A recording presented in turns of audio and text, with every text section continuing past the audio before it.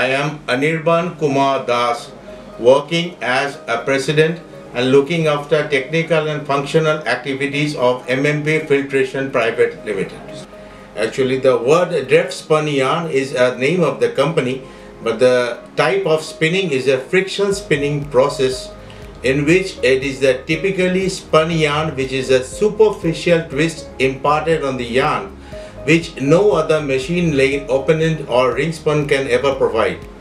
This superficial twist provides an air permeability and water permeability to a much higher extent because of the bulkiness of the yarn inside the structure of the yarn, which causes the more permeability of the yarn.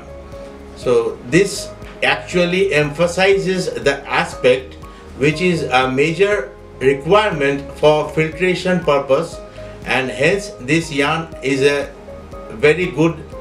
aspect for this filtration purpose.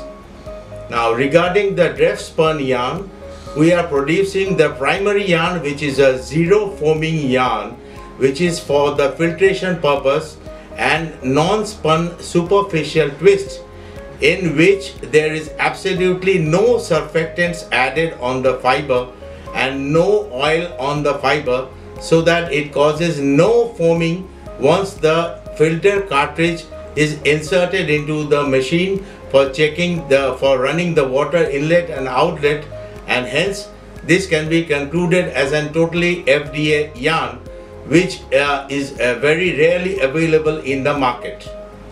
And for the other technical textiles yarns, which we are apart and different from the apparel and clothing industry, and the market now is focusing on technical textiles, in which we are manufacturing different technical textiles yarns which are being used in the technical applications other than the clothing and apparel applications.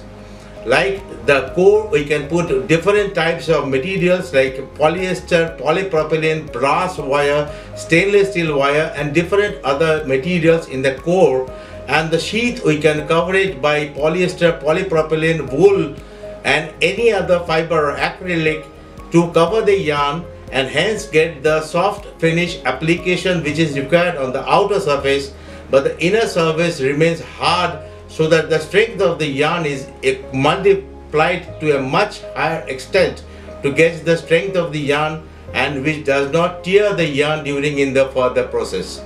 Thank you.